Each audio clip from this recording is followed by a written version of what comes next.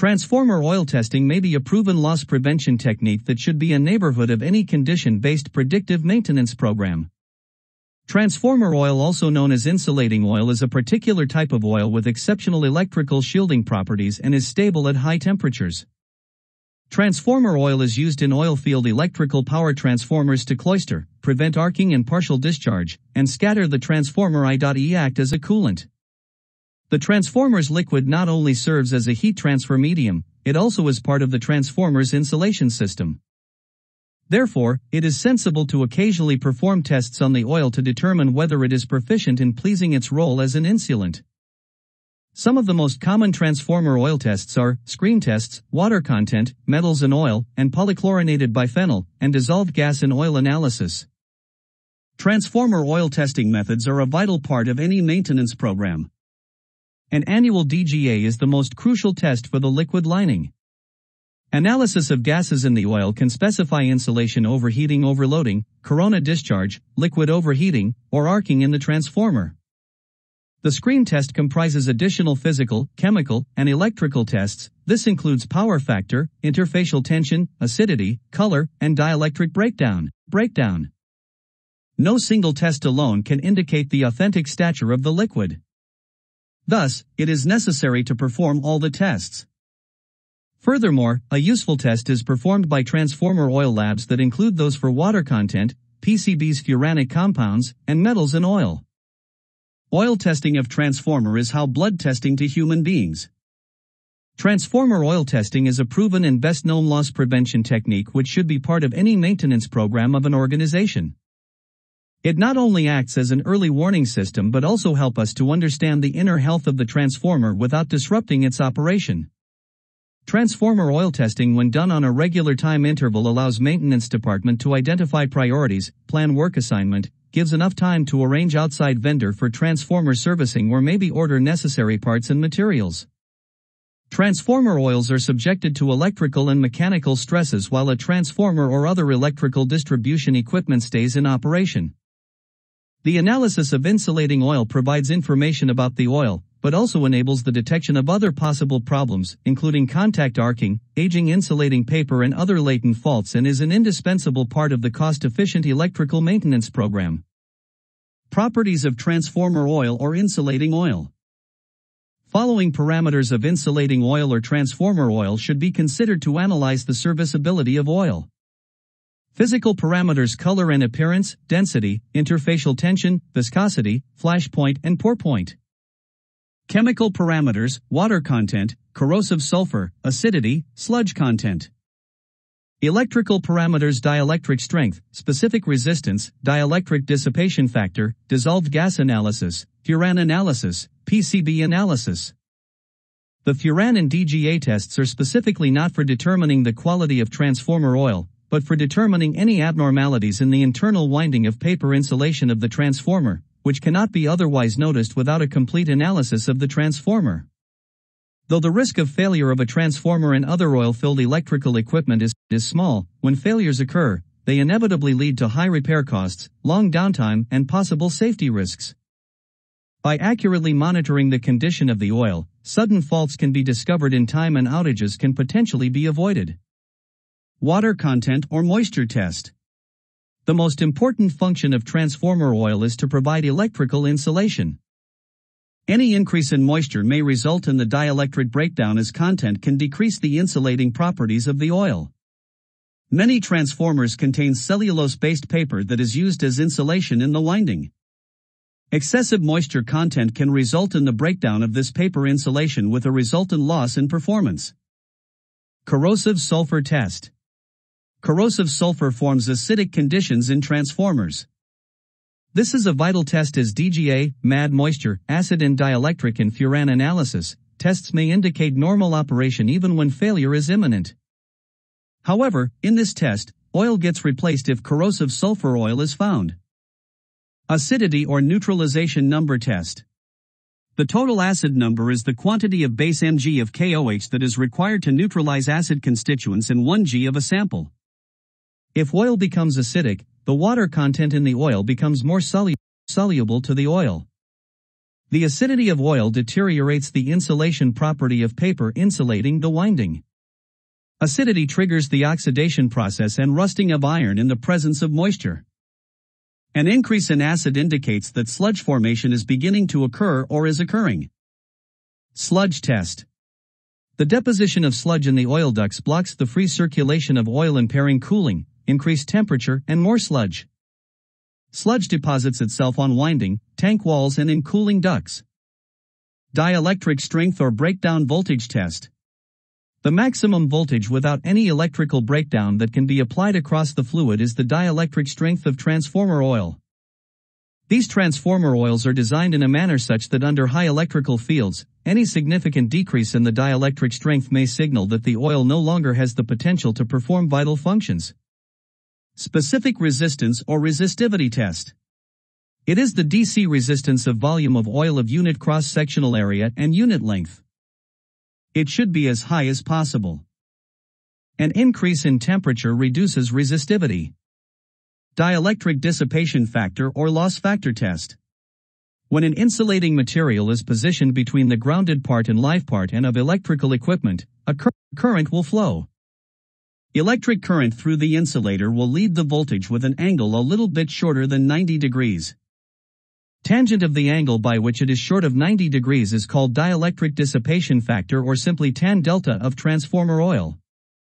Dissolved gas analysis or DGA of transformer oil.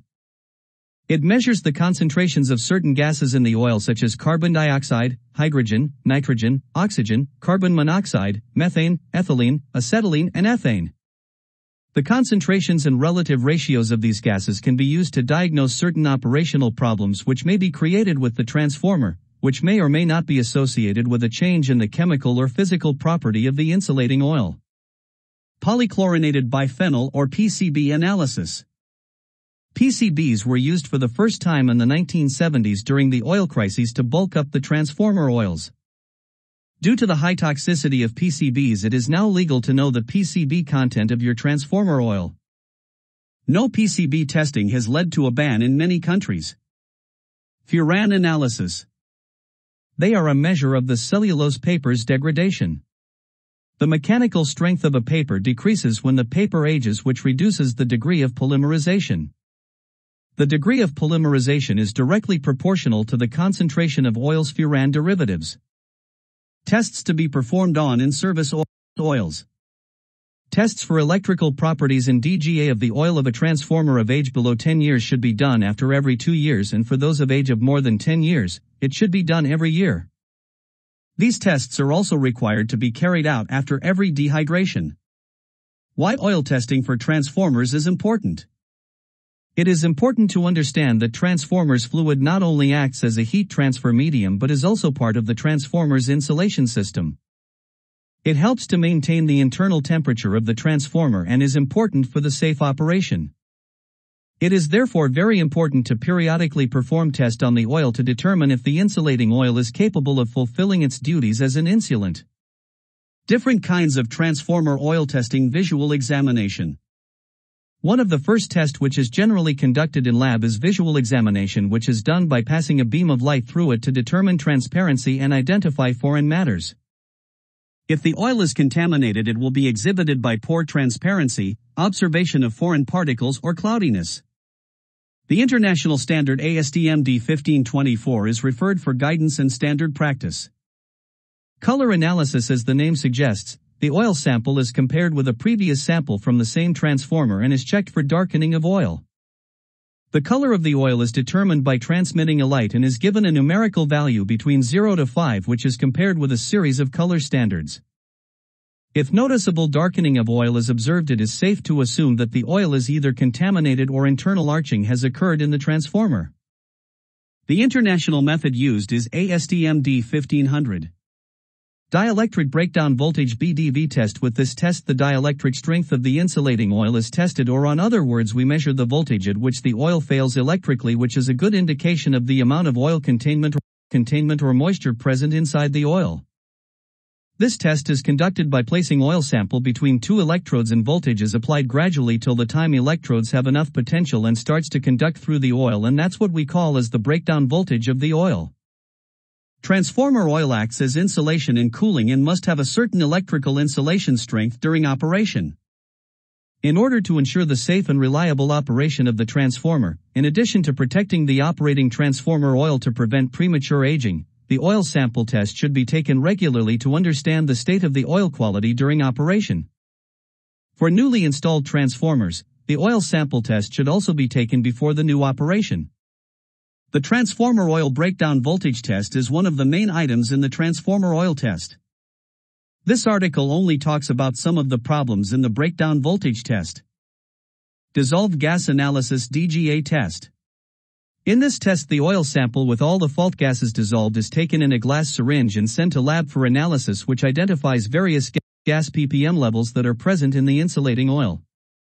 Different gases dissolved in the oil indicates different kinds of thermal and electrical stress occurring inside the transformer. The internal standard ASTM D3612 is used to carry out this test. Dissolved metals.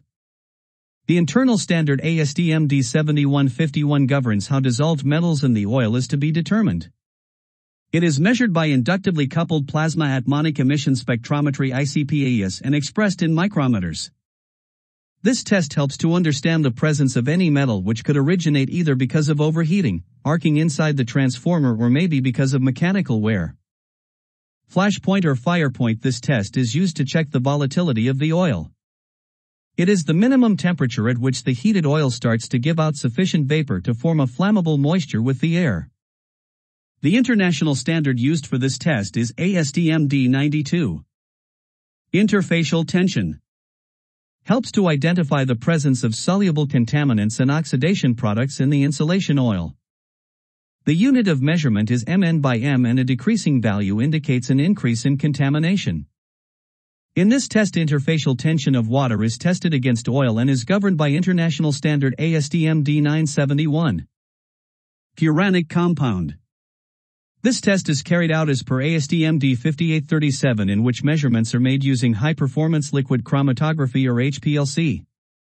This test helps us to determine the presence of cellulosic material either from the paper insulation of the windings or pressboard, which generates furanic compounds in the oil. Moisture content. The moisture in the oil is calculated by using the weight of the moisture by the weight of the oil. For normal mineral oil, the acceptable value is 35 ppm. It is interesting to note that ideally we want the moisture content to be as low as possible, since having more moisture in the oil decreases the insulating dielectric strength and flashovers can happen. The international standard used for this test is ASTM D1533. Neutralization number or acid number. As the name suggests, this test is used to determine the acid content in the oil. New transformer oil generally have no acid content but may develop because of oxidation and contamination. The test is carried out by measuring the amount of potassium hydroxide KOH and Mg required to neutralize the acid in 1 gram of oil. This test is conducted using the international standard ASTM D974. Pour point. This test is really important, especially if the transformer is located in a very cold climate. In this test, the lowest temperature is determined at which the oil will flow, thus making sure that the will circulate and serve its purpose as an insulation. Relative density. With the help of this test, relative density can be determined, which is also known as specific density, by using a hydrometer at a reference temperature. If ever the test results in a high number, it indicates that oil's ability to suspend water. In very cold climate, relative density can be used to understand if ice will float on the oil.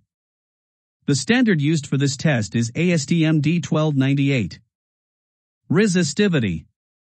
As the name suggests, this test is used to determine the resistivity of the oil, or helps us to understand the insulating properties. A low resistivity means the oil contains high free ions, which implies that the oil consists of conductive contaminants. The unit of measurement is ohms, and the standard used is ASTM D1169. This above machine, the oil tan delta OTD, is a laboratory instrument, which measures the tan delta, resistivity, and relative permittivity of insulating liquids. These tests give a wider picture of the overall quality of the insulating oil, and will indicate if there is any contamination. Megger has developed features of the OTD to ensure that productivity levels within laboratories are maximized. The microprocessor-controlled inductive heater means that there is uniformity of temperature throughout the cell, in compliance with IEC 60247, and for cooling a fan effectively speeds up the cell cooling time. The instrument has a temperature measuring range of 10 to 110 degrees Celsius, with an accuracy of plus or minus 1 degree Celsius. It can be set to preheat before testing takes place. The automated oil drain facility negates the need to move the oil vessel. Oil plays an important role in transformers' performance, acting both as an insulating material and a coolant agent. A failure in the oil may cause a severe fault in a transformer and be a reason for the total destruction of the equipment. For this reason, oil must be tested to verify the compliance of its chemical, physical, and electrical properties.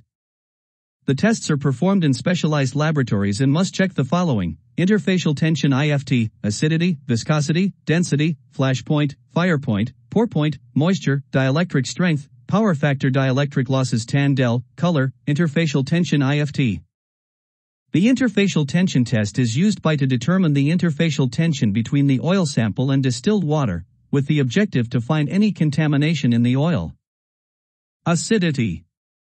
New transformer oils contain practically no acids if properly refined. The acidity test measures content of acids formed by oxidation. Oxidation products polymerize to form sludge which then precipitates out. Acids react with metals on surfaces inside the tank and form metallic soaps, another form of sludge. Oxidation products affect dielectric and cooling. Density. Usually the maximum density of transformer oil is 0.89 G by cm3 at 29.5 degrees Celsius. Heavier oils will have higher dynamic viscosity and hence shall be more resistant to flow, resulting in less cooling efficiency. Viscosity determines the rate of cooling and varies with the temperature. A high viscosity has an obvious disadvantage because of the sluggish flow through small apertures, which entails. Viscosity of oil is its resistance to flow. Good oil should have less viscosity so that it offers less resistance to flow, thereby not affecting the cooling of transformer adversely. Low viscosity also assists initial penetration of the oil into narrow ducts and promotes circulation through the windings to overcome local overheating, which would result from more lengthy residence of the oil at any hotspots. Equally important is the fact that viscosity of oil should increase as less as possible with decrease in temperatures.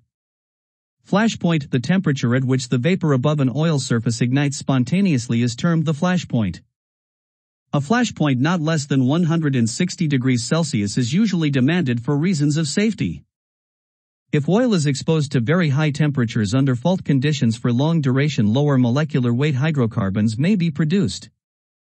These low molecular weight hydrocarbons cause a lowering in the flash point of oil. Fire point. Fire point is defined as the temperature at which oil will ignite and continue burning. It is about 25% above the flash point, or about 200 degrees Celsius. Pour point. The pour point of the oil is the minimum temperature at which it just flows under standard test conditions. Pour point is an important property particularly for the places where extremely cold weathers are encountered. If oil temperature falls below its pour point, it will stop flowing and transformer cooling may therefore be affected. Moisture. The existence of moisture in the oil decreases dielectric strength and IFT, degrades cellulose, and is a failure risk. Dielectric strength of transformer oil is defined as the maximum voltage that can be applied across the fluid without electrical breakdown. Dielectric breakdown is the voltage at which the oil begins to conduct, and it is reduced by moisture and contaminants. Because transformer oils are designed to provide electrical insulation under high electrical fields, any significant reduction in the dielectric strength may indicate that the oil is no longer capable of performing this vital function. Some of the things that can result in a reduction in dielectric strength include polar contaminants, such as water, oil degradation byproducts, and cellulose paper breakdown. Power factor. The power factor of insulating oil is the ratio of active power to apparent power. In a transformer, a high power factor is an indication of significant dielectric loss in the insulating oil, usually as a result of polar contaminants such as water, oxidized oil, and cellulose paper degradation.